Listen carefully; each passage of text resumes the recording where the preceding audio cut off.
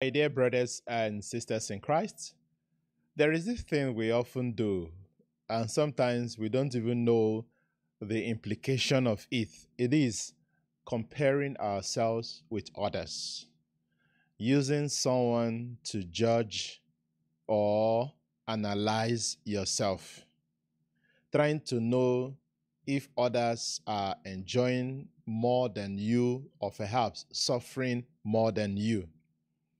It is a disease. I call it a disease in the sense that it does not make you happy to know whether someone is doing better than you or not. It is not important. If we must compare ourselves, it's better for us to compare ourselves with our Creator. Compare yourself with yourself. Strive every day to be a better version of yourself, not simply to be like someone else. Because if you are striving to be like someone else, you can never find happiness and fulfillment. You will always not be at peace, at ease. So it's a disease because you will not be at ease when you are comparing yourself with someone else. With these words, I welcome you to today's episode of the Liturgy of the Word with Father Evaristus, Egemeyo Abu. Today is the 27th day of May 2023. It is Saturday of the 7th week of Easter. Let us pray. In the name of the Father, and of the Son, and of the Holy Spirit. Amen. Father in heaven, as we study your word today, we beg you to grant us the grace to understand what we read, to believe what we understand, and to practice what we preach. We make this prayer through Jesus Christ our Lord. Amen. In the name of the Father, and of the Son, and of the Holy Spirit. Amen. Our first reading today is taken from the Acts of the Apostles, chapter 28, verses 16 to 20, and also verses 30 to 31. Our responsorial psalm comes from Psalm 11, while our gospel passage today is taken from the Holy Gospel according to John, chapter 21, verses 20 to 25. The first reading.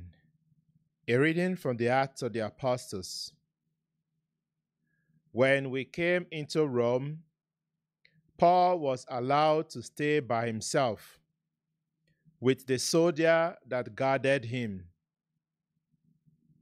After 3 days, he called together the local leaders of the Jews, and when they had gathered, he said to them, "Brethren, though I had done nothing against the people or the customs of our fathers, yet I was delivered prisoner from Jerusalem into the hands of the Romans.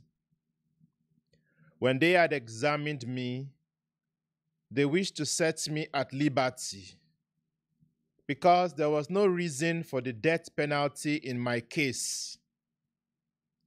But when the Jews objected, I was compelled to appeal to Caesar, though I had no charge to bring against my nation. For this reason, therefore, I have asked to see you and speak with you, since it is because of the hope of Israel that I am bound with this chain." And he lived there 2 whole years at his own expense, and welcomed all who came to him, preaching the kingdom of God and teaching about the Lord Jesus Christ quite openly and unhindered. The word of the Lord. Thanks be to God. The upright shall behold your face, O Lord. The upright shall behold your face, O Lord. The Lord is in his holy temple. The throne of the Lord is in heaven. His eyes behold the world. His gaze probes the children of men. The upright shall behold your face, O Lord. The Lord inspects the just and the wicked. The lover of violence he hates. For the Lord is just and loves deeds of justice. The upright shall behold his face. The upright shall behold your face, O Lord. Hallelujah, hallelujah, hallelujah, hallelujah, hallelujah, hallelujah, hallelujah, hallelujah. Hallelujah, hallelujah, hallelujah, hallelujah, hallelujah, hallelujah, hallelujah, hallelujah.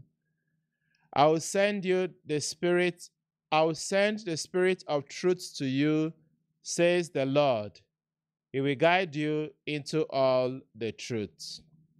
Hallelujah, hallelujah, hallelujah, hallelujah, hallelujah, hallelujah, hallelujah, hallelujah, hallelujah, hallelujah, hallelujah, hallelujah, hallelujah, hallelujah, hallelujah, hallelujah.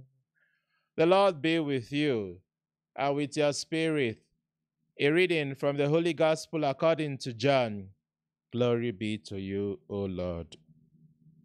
At that time, Peter turned and saw following them the disciple whom Jesus loved, who had lain close to his breast at the supper and had said, Lord, who is it that is going to betray you?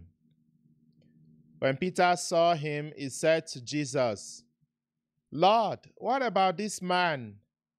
Jesus said to him, If it is my will that he remain until I come, what is that to you? Follow me. The saying spread abroad among the brethren that this disciple was not to die. Yet Jesus did not say to him that he was not to die, but if it is my will that he remain until I come, what is that to you?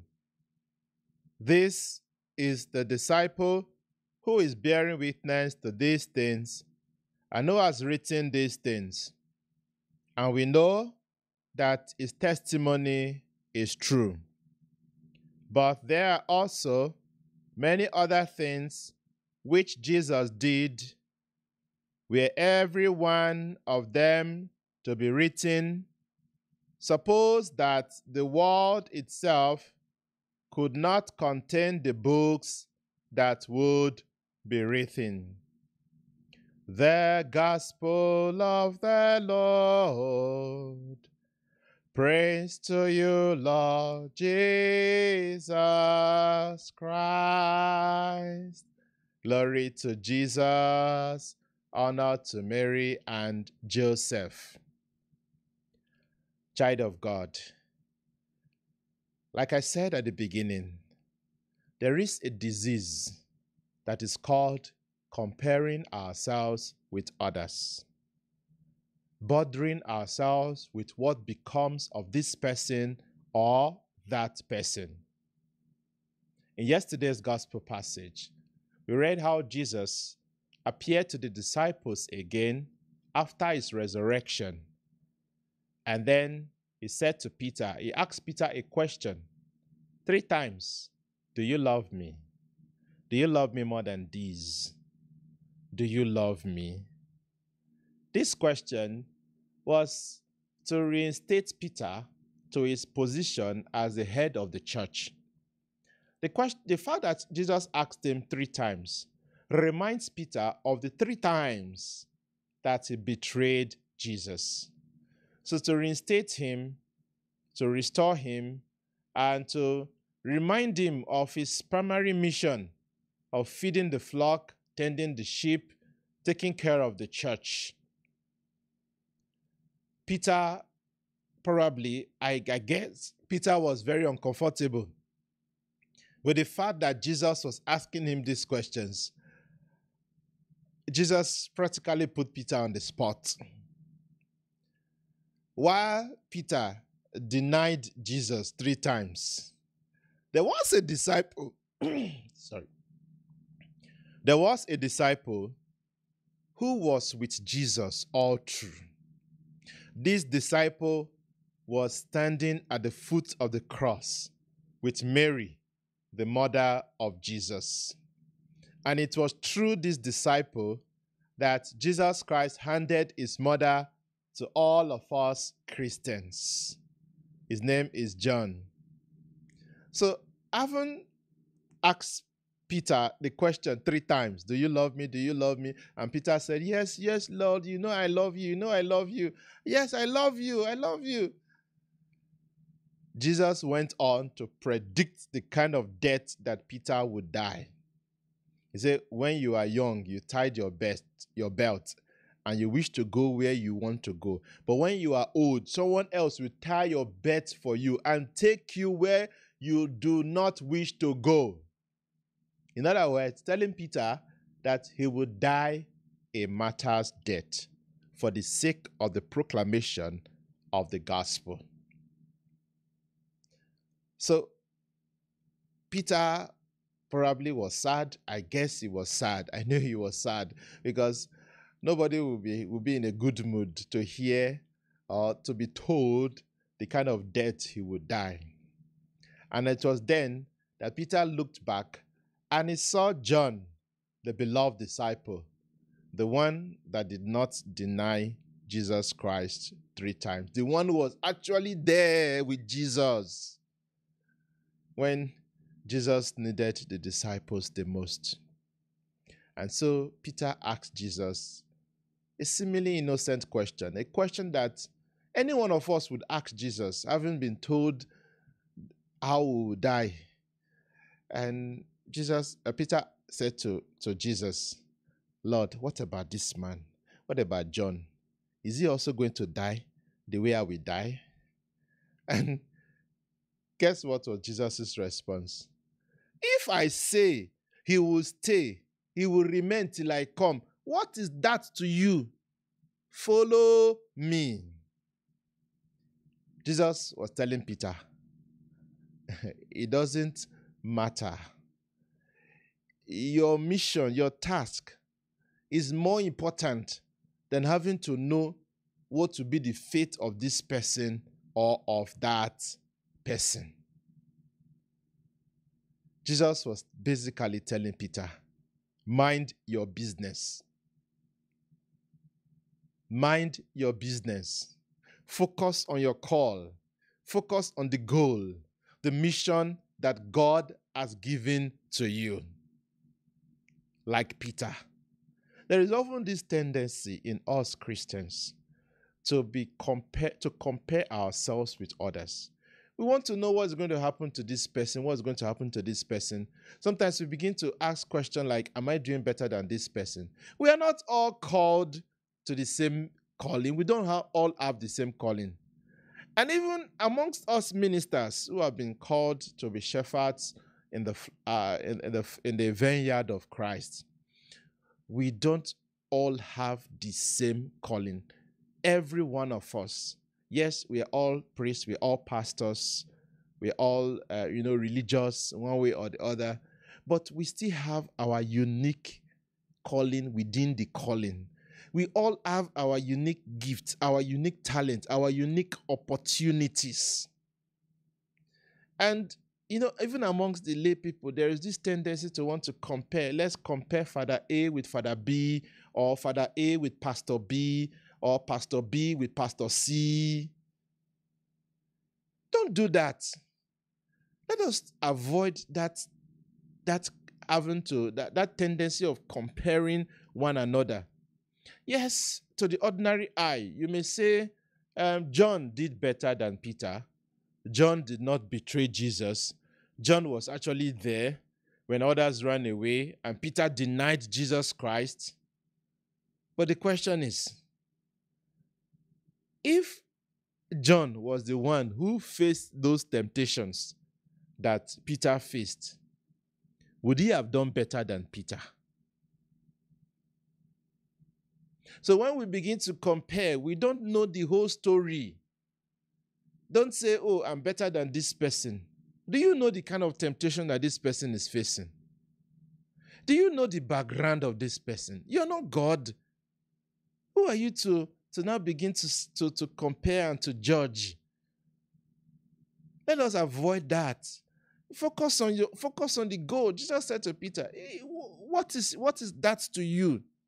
What is your business? How it take concern you? If I say make it stay till I come back. So they said that even the other disciples, they didn't understand Jesus. And they said, that means John is not going to die. He's going to live forever. And John is the one writing this gospel. John is telling us, this is what happened. Jesus Christ did not say, I will live forever. He only said, how it take concern you? What is that to you? That was the only question. Follow me. You are called to be a fisher of men. Go and fish men. And stop bothering yourself whether this person's cross is lighter than your own, or whether this person is going to die a martyr's death, or whether this person is going to be canonized. It is not your business. Do your best. Do your best. Mind your business. We cannot all be the same. That is the point. We cannot all be the same. Even though we labor in the same vineyard, we still cannot be the same. Because everybody has a unique calling. Everybody has a unique space. Everybody has a unique history. Even twins, identical twins that were born the same day, they still have certain things that are unique to each of them. Be your best. Be at your best. Mind your business. You see, Paul, in our first reading today, he was taken to Rome and they put a soldier to guard him. So he was under house arrest. But even as he was under house arrest in Rome, Paul continued to gather the Jews together to hold meetings, to preach. Paul continued to mind his business, the business of evangelization. He wrote. Even in prison, Paul asked for writing materials and he started writing. Those letters of Paul occupy a great proportion of the New Testament today. Peter did not write as much. Even John, the beloved, the one about whom Jesus said, if I say is to remain with me till I come back, what is that? Even John did not write as much as Paul wrote. But all of them, whether Peter, Paul, or John, they still fulfilled their calling. All of them could not have been writers. All of them could not have been fishermen. All of them could not have been present at the foot of the cross. So we cannot all be the same. We cannot all do the same. But then, every one of us is called to be at our very best. May God bless his words in our hearts. May God give us the grace to mind our business, to focus on the task that he has given to us, rather than bother ourselves with what will be the fate of this person or of that person. We make this prayer through Jesus Christ our Lord. Amen. The Lord be with you and with your spirit. And may the blessings of Almighty God, the Father, and the Son, and the Holy Spirit come down and remain with you all, both now and forever. Amen. God bless you. Do have a wonderful weekend ahead.